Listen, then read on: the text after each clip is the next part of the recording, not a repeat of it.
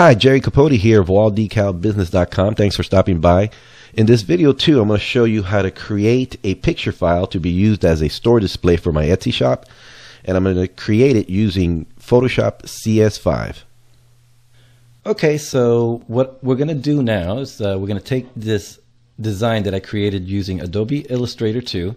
I'm going to copy it and paste it into Photoshop. I'm going to place a picture on Photoshop and place it in there. So let's take this. Let's start here. I'm just going to click and drag to just copy the two pictures. I'm going to edit, copy. I'm going to pull up my Photoshop. There it is. And I'm going to open a picture that I have here, a picture file. And these are pictures that I've purchased through iStock Photo. I'm going to select this one and click open, and there it is. So I'm going to use this picture, and I'm going to go to edit and paste. Okay, and I'm going to paste it as a smart object. So I'm going to click OK, and there it is. It's actually a lot bigger because remember, this is a 22 by 22 inch design.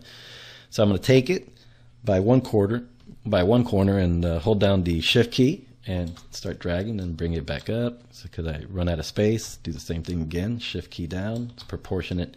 I want to bring it down proportionately. I don't want to misshape it by pulling it too tall or too wide. And I'm going to more or less guess what it would look like, what 22 inches tall would actually look like, so that it looks almost, like that's I want to make it look like that's the actual picture and size, even though I always explain that it's only a sample size. I can't actually make it the exact 22 inches size and looking right on the picture. So that's an approximation. This is what I do. And once it's done, I press enter and it's set.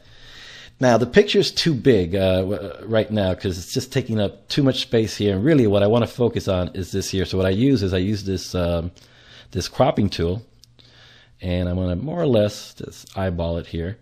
I want to kind of keep it in the middle, and right there. That looks pretty good. And crop it, enter, and that's it. That's the picture that I'm going to use for my Etsy shop. So I'm going to File.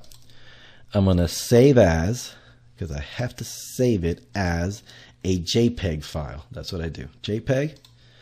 And I'm going to save it right in here, except I'm not going to save it by the same name, otherwise I'd be replacing my original picture. Don't want that to happen. Actually, I'm not even going to save it in here. I'm going to actually save it in the folder where I have the rest of the files right here inside this, right here, new decal. There it is. So I'm going to save it in there. So all my files are all together for this design. So I'm going to call this one Angelica. Angelica, and you notice it pops up Angelica AI for Adobe Illustrator. That's because in here, if is that file as well. That's why it's bringing that up. But it's going to be actually Angelica JPEG. So save and click OK to the default settings, and it is ready. So in the next video, I'm going to show you how I upload that picture to Etsy to create a new listing. So let's do that one next. Thanks for watching, and I'll see you in the next video.